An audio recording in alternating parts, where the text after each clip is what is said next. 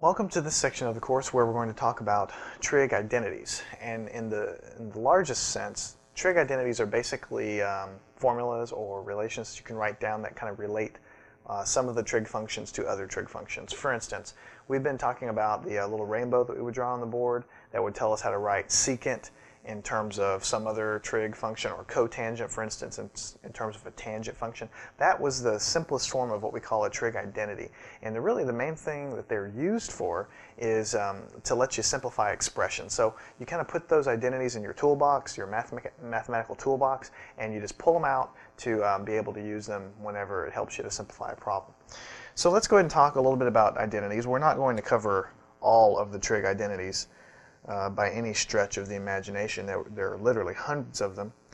But what we can do is kind of talk generality. So if you recall, we wrote sine, cosine, tangent, cotangent, secant, and cosecant.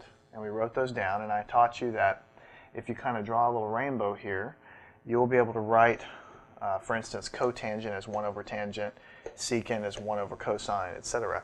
And those are actually trig identities. So let's go ahead and write them down, and we'll use them here in a minute to do some simplification. So for instance, cotangent was equal to 1 over tangent.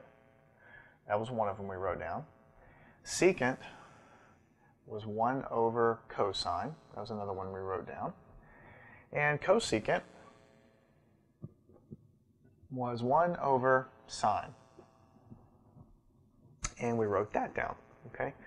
So these are identities. What it's telling me is I can write a cotangent in terms of some expression of a tangent. It just so happens it's fairly simple. It's just 1 over tangent. Here I can write a secant in terms of a cosine and a cosecant in terms of a sine. I've given you this nice tool to help you remember these here. Let's go ahead and talk about one of the most powerful trig identities around. Actually, it's one of the only ones that I have committed to memory. And that's the following. This is another trig identity. What it means is sine squared of theta plus cosine squared of theta is equal to 1. This is very, very important, and you'll see it all over the place, and you'll use it a lot too. First, let me explain what do I mean by this term sine squared of theta. For instance, what this would mean is if you take the sine of some angle theta, and then whatever that number turns out to be, you square it. That's what it means when you say sine squared of theta. You're not squaring the theta. What you're doing is you're operating on the theta, and you're taking the sine of it, and then whatever this number happens to be, then you square it. Let me briefly explain where this identity comes from, and I think it'll be kind of enlightening. Remember the unit circle that we had? We've been talking about that all day, really. You have a unit circle, it's radius 1. Okay, that's why it's called a unit circle.